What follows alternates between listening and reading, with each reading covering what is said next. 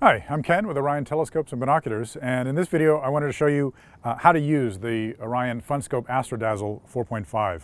You've already done the setup. Remember, the setup was extremely easy. It's already basically put together. You just attached the finder scope to the side and stuck the eyepiece in.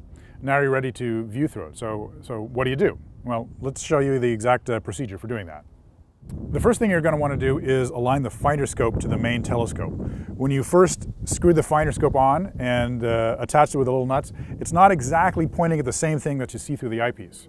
So you've got to calibrate it by finding something in the main scope and then adjusting the finder scope until the little dot is on the exact same object. So first, point the main telescope off at something in the distance, the tip of a tree, the corner of a building, using the main scope, not the finder scope, because remember, it's not aligned yet. So I'll adjust something until I see it in the eyepiece here. There's the tip of a fairly prominent tree over there, so I know exactly what I'm looking at. Now I'm going to look through the finder scope, and when I look through there, I'm going to notice that it's not exactly on the same thing. The dot is off to the side. Well, I adjust the two screws. There's an up and down screw here and a left and right screw on the side. Adjust those until the dot is looking at the same thing you see through the eyepiece. You might have to go back and forth a couple times in case you accidentally bump the telescope, but just make sure the dot is looking at the same thing you see here, and then you're ready to use this for locating an object in the night sky.